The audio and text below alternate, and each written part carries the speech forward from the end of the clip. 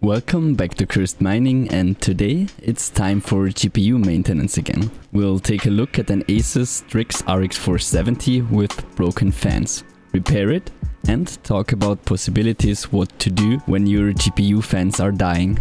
Funny thing first, Asus ROG cards really seem to be polarizing. Among gamers they seem to be very popular. But on the other side of the spectrum, GPU miners seem not to like them too much, because it seems that what's happened to me happens more often. You can get a lot of reviews and opinions how fast Strix fans die. This is strange for me, because my mining cards actually have an easier life than most gaming cards, meaning they are undervolted or downclocked, and generally fans are never running too high. But nevertheless, one fan died on me. In the past I've dealt with this in different ways. One time we built a custom monster cooler for a GPU, stripping the card of the original one and slapping on some high-powered Delta fans. I'll link the video of the old R9 280X in the top right corner. To this day the card is around 50 C Celsius. For a Zotac 1080 Mini, I got a complete new cooling unit in an RMA process, another possibility. And then again, sometimes I've managed to save a stuck fan. We'll look at that possibility first. So one way is to peel off the back sticker, so you can reach the bearing of the fan. In the past I've had luck with a combination of my favorite maintenance tool, WD-40 contact cleaner, together with some smearing oil.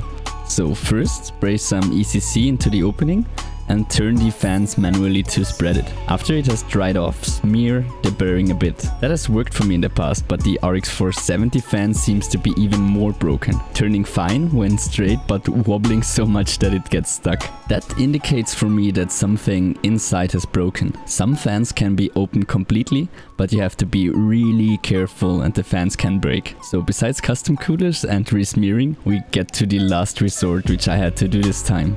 Order a replacement fan.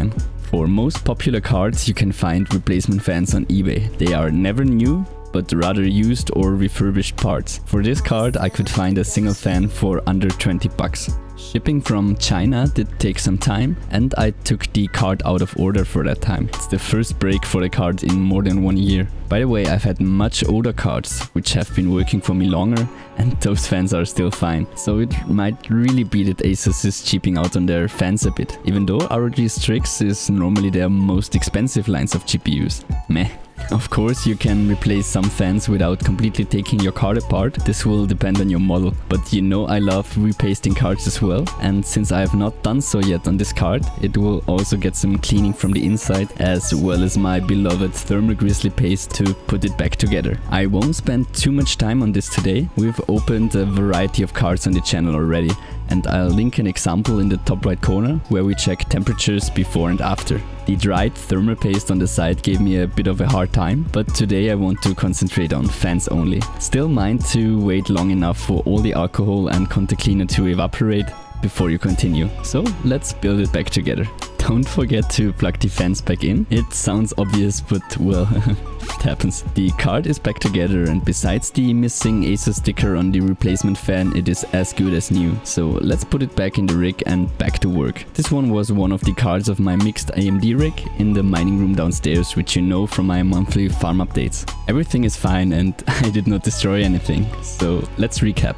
Sometimes you can save a fan by cleaning and smearing it again. Or you can go crazy and build a custom cooler. Today we went the easy way.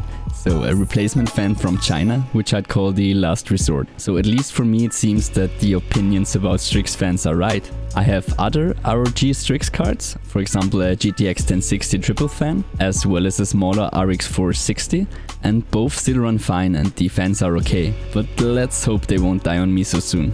Did any of you folks have similar experiences with Strix cards? How long did they hold out, and do you have other methods of getting them going again which I did not mention? Let's start a discussion in the comments. The rig itself will be changing as well again soon, but that is a topic for another video. That's already it for this week. All the best to each and every one of you. Happy mining and bye!